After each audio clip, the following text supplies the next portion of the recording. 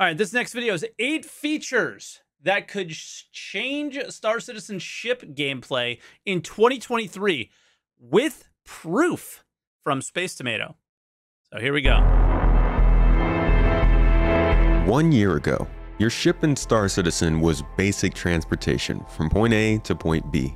But within just another year, they could turn into the proper center of gameplay that they were always meant to be, with some very interesting gameplay. I think we should hold Space Tomato completely accountable. If we do not get any of this content in the next year,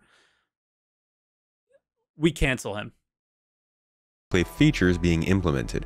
I'm going to give you a quick look into several key changes that might change your ship from just a ship into the center of the game. And if you want to see how it all happens in real time, you can subscribe here to get weekly updates on what's going on in Star Citizen. And make sure to stick around until the end to find out how you can win a 400i exploration vessel and a copy of the game. Hell now yeah. let's see what ship-related features you might see in 2023. And to be clear, everything here has already been shown working in engine. Thank you for coming to my Tomato like that, Talk. Right?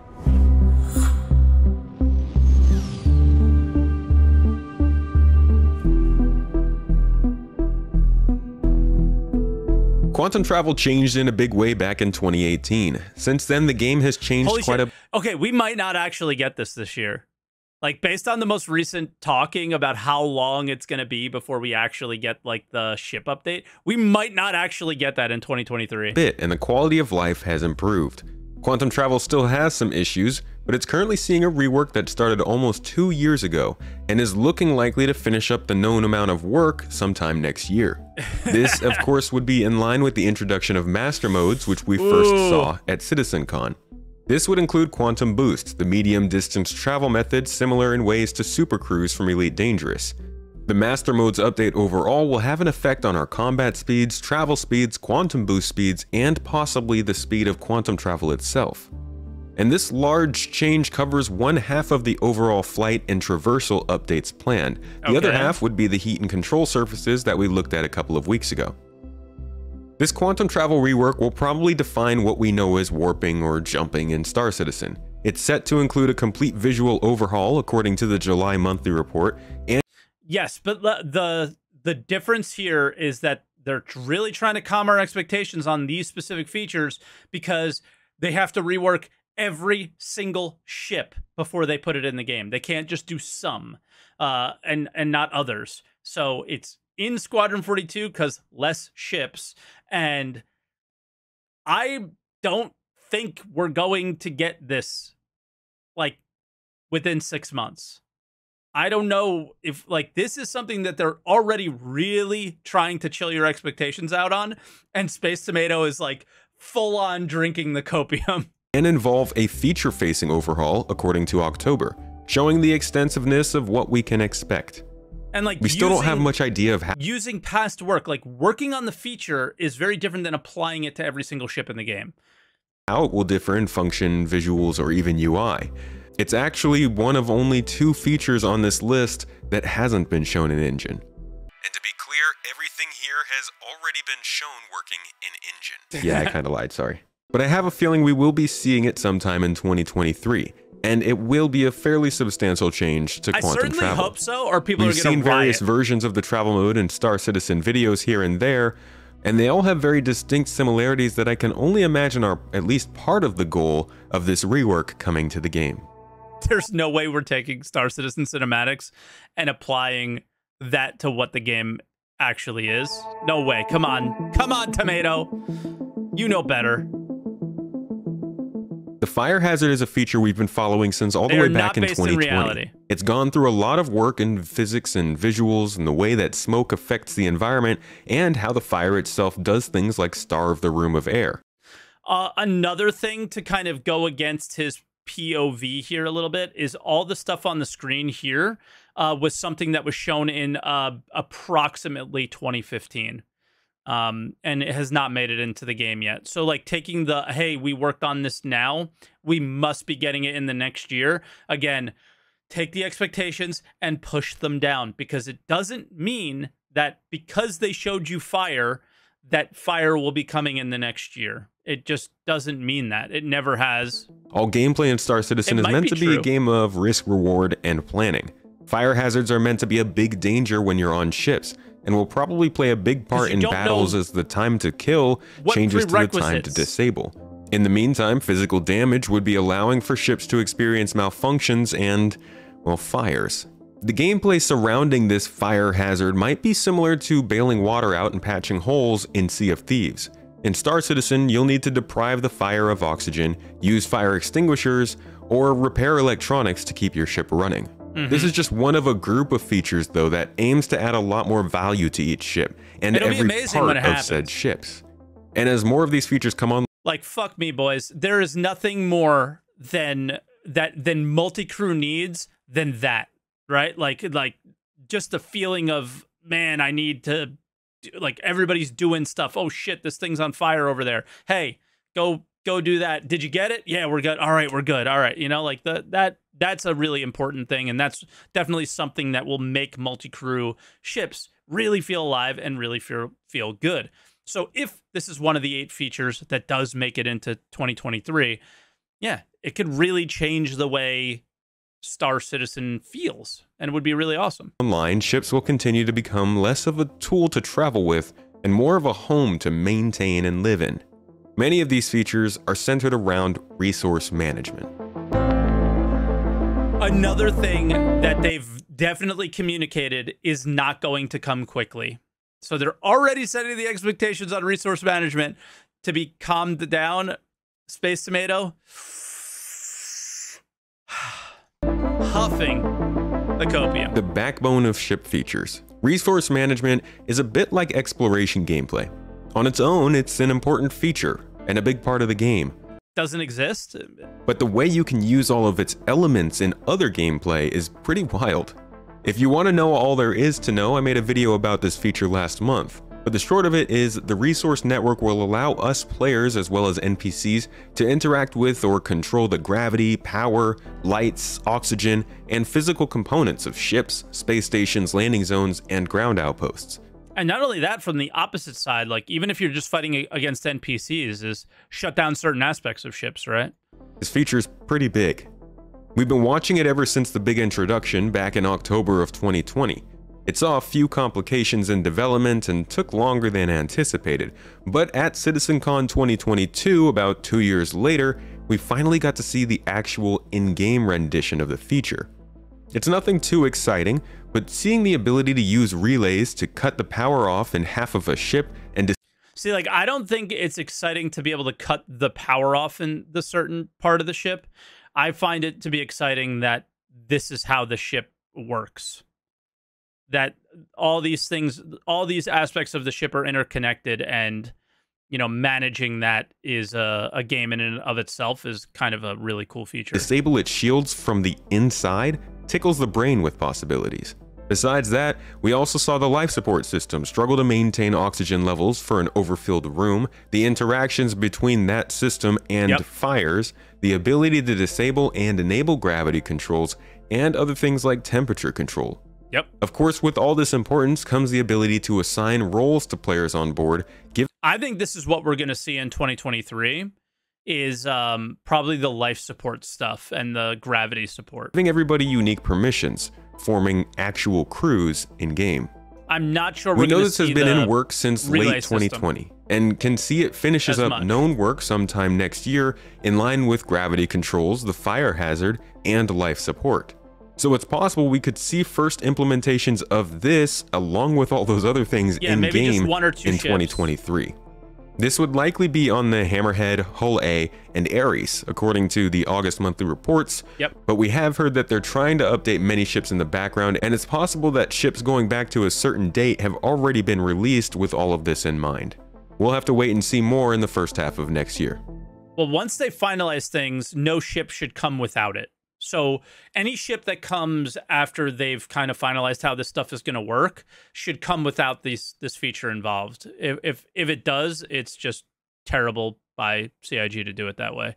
But yeah, for now, what they've reported to us is those 3 ships are the ones that they're focused on at the moment. A small ship, a small ship with an interior, a medium ship without an interior, and a large ship with an interior.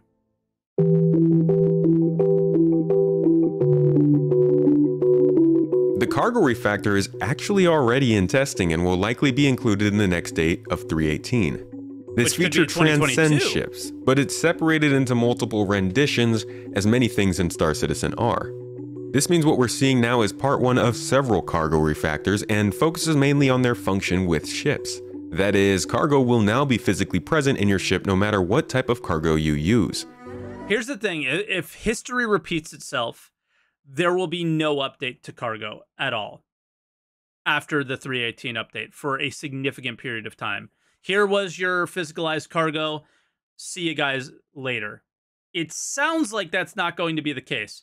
I will not hold my breath on this, but it sounds like, okay, we get physicalized cargo 3.18, then cargo missions like 3.19 or whatever the next patch is called. And then, so maybe this is one of those features that they like continue to build upon, but I've thought that was going to happen with like looting and stuff like that, and it never really did. So yeah. Go to a kiosk and order goods. Those boxes are on your ship. Find some loot and take it home. Those boxes are on your ship. Take a courier mission with 3 pickups and 1 drop-off. Those boxes are on your ship. Yep. And each of these boxes can be taken from your ship, moved to another ship, and sold for profit. The big thing is they're this one means SU plenty of size sharing, boxes now. working They're together, big, and properly not small. transporting the booty from your last raid to go sell some of your loot. But it also means heightened potential for pirates. Something I talked about with one of the most prominent pirate groups in the game, Mongrel Squad, on my recent podcast. I'll leave that one in the relevant links down below for you. But this is a pretty big deal. It means everybody should have a multi-tool on them, and with that inclusion of soft death in the next patch, it means you're always in a bit more danger of that cargo attracting the wrong attention. I'll talk about soft death in a later video, but it's another big change coming to Star Citizen in 3.18. Now, this is all by design, but it is a bit intense, and there will be a lot of discussion and balance surrounding these changes. After the current refactored cargo, we can expect to see freight elevators and persistent hangars coming online as well to support the trading side of cargo. Yeah, and that's the two things that if they don't come in 2023, I would be incredibly disappointed. And they're things that do change ship gameplay completely. Cargo running in ships, even though it's not directly inside of a ship, it's they're major features. And I would be really disappointed if they didn't continue work towards those and deliver them in 2023. That would be one of my like must-haves for 2023, and if they don't deliver it, I would be incredibly upset. At this point, players will be tasked with either manually loading the cargo onto their ships or hiring somebody else to do so, with associated loading times, hangar fees, and crew costs. Remember, this is supposed to be a sim, but that development is still a ways off. It's just, if you're into cargo, you better prepare yourself.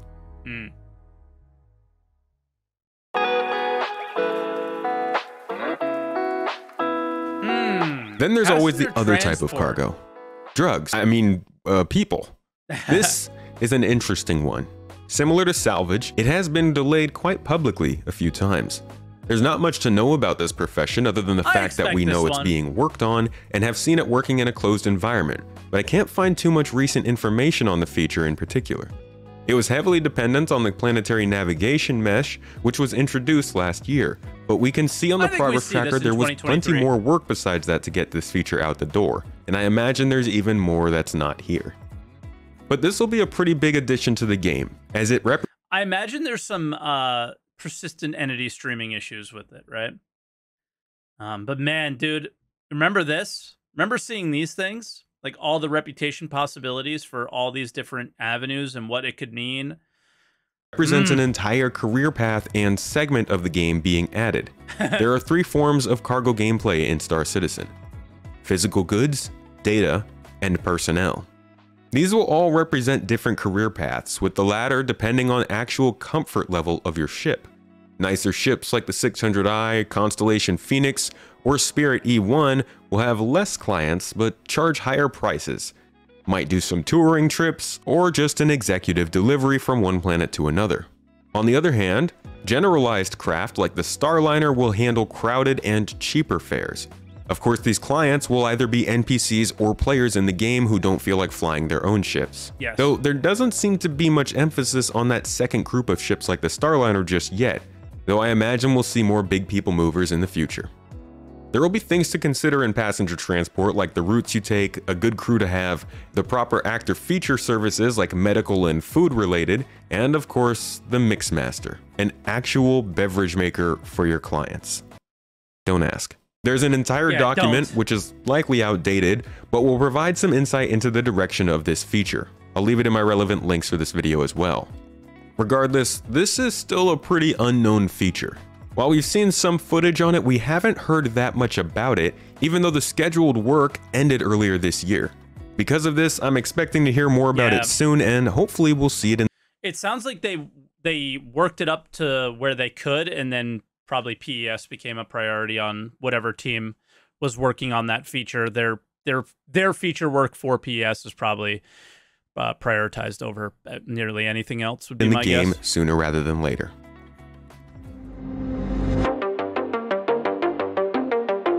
Repair. Salvage and repair are kind of weird features to have on this list, but that's why I wanted to focus mainly on the repair side of things. This is a feature that speaks solely to the history of our ships, which over time is going to be something people grow very proud of. As time goes on and new features come online and annoying bugs stop occurring as much, our ships will last longer and longer.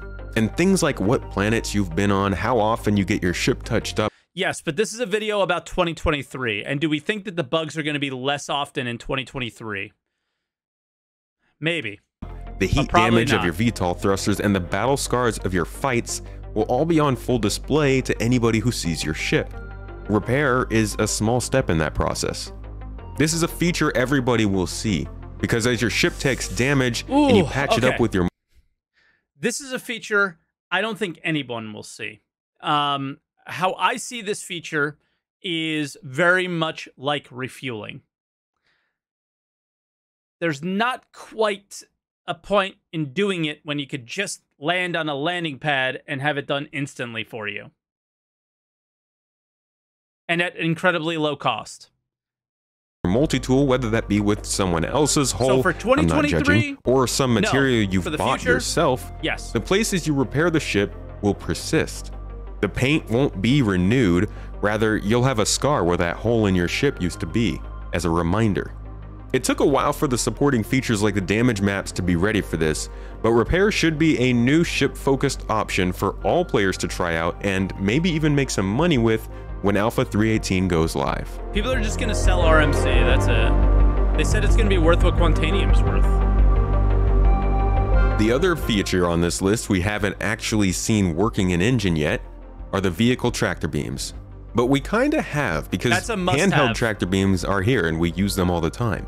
Basically, you cannot talk about freight elevators or anything related to cargo refactor past what we have today without tractor beams. I would have applied that to the cargo refactor as part of that conversation. That is the thing you need to move to the next step. Freight elevators and vehicle tractor beams. There's nothing else you could do than for vehicles, things will obviously be scaled up. These beams will be systemic and take into account the mass of the object you're trying to move, be it a box, another vehicle, or even an asteroid. Due to the more sim-like nature of the feature, anything that is interactable, given you have the combined tractor beam strength to move the mass, can be moved. This was confirmed in the SRV Q&A. And yes, it includes asteroids. Oh, it isn't maybe. The SRV is likely the ship that will introduce... so great, man. He does the research and shares it for you. So if you miss something, you don't miss it when you watch one of his videos. The feature, being that the ship is built around the function of its tractor beam and has been progressing through the ship pipeline over the course of 2022. This development timeline seems to line up with that of tractor beams by about 4 months. I don't think the SRV would release without tractor beam technology, but this does point to a near future preview at the very least, and I think a 2023 release. Key to note, there also seem to be a couple other vehicles lined up to use this tech, likely with one of them set to come with the feature. So keep an eye and an ear out on my upcoming monthly reports.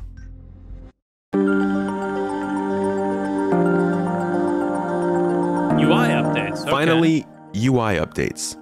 These are as evasive as the salvage feature was, but very stealthily so. For the longest time, UI was seeing no updates almost anywhere in the game. The team was working behind the scenes on a system called building blocks that ditched Flash and allowed for more robust designs to be made on the fly in the game engine. Since then, we've seen several new UI, but there is still plenty we need. Oh, dude, the star map update so might be the cool. most requested feature in the game at this point. We know there's a new HUD coming to ships. This here is actually the old version of that new HUD, but still a design we haven't had in game due to it being too busy. We also know there are other plans for scanning, and each manufacturer will have their own unique HUD, like the Drake designs we see here. In addition, MFDs, which are the small screens in your ship, have been teased for years now. It's also been worked on for quite some time, with 125 weeks of work starting in Q1 of 2021 and finishing up early next year. There's no knowing if it will actually be introduced, but we do see them popping up on monthly reports sometimes, so that's a good sign that they are coming up. Yeah. There's also the star map update, though I'm not sure we can expect to see that in 2023. The UI. Ooh, that's a good question. So interesting. That would be another one of my must-have 2023 features, is the star map update. You gotta do it. It's gotta happen this coming year, right?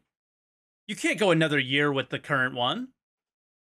I think a lot of the things that he touched on here that he believes are coming in 2023 are big maybes, and the things that I think like have to come in 2023 are like star map, freight elevator, server meshing, you know?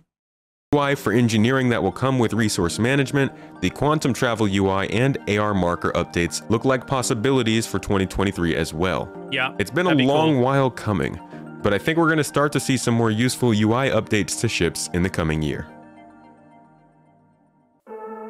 These are the major ship features I feel we could see introduced in the game in the next 12 months. That we've already seen. There are plenty of other features that I have no proof or evidence of a close release, and I imagine even one or two of these will prove me wrong. But over the coming months, if you're sticking with me, I think we may still hear about things like atmospheric flight changes, hacking, and ship AI blades. But some of those likely only in passing. There's a lot that still needs to be done for this game, but there's a more important need to get ship features finished for Squadron 42. So keep an eye out for progress on the features mentioned here, and subscribe to the channel to stay up to date on when you'll get to experience them. You can also get podcasts, gameplay videos, and feature deep dives here on the channel, and as a channel member, you can get exclusive videos every month. He's one of my favorite podcasts to go on to. Anytime he asks, I say yes. It's just always really fun, and yeah. Space Tomato's a great dude. I'm coming up on a podcast with him very soon, actually. And if you want to win a 400i exploration ship in my birthday giveaway ending in mid-December, hit the giveaway link down below, and make sure to go back and find the secret code I left in this video for an extra entry. Supporters need not look. You'll get all the codes. I saw Anyways, the code. I hope you learned something in this video, and I'll catch you in the next. Yeah.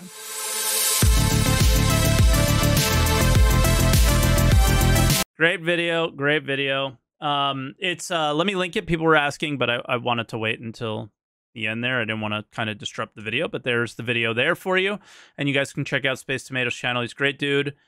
Just really well put together videos and great at informing people on what's going on. So yeah, I just think that some of those features like may actually not come this year. And I think that some of the features that he thinks maybe will, or just in my opinion, like I'd be really bummed out if they didn't, is more like it with me. But anyway, thanks for watching on that one, guys. Yeah, Space Tomato's great. I really don't have anything else to add to it, but I think I would add just some like must-have features for 2023. But this was all ship related that we've already seen. There were some caveats there, right?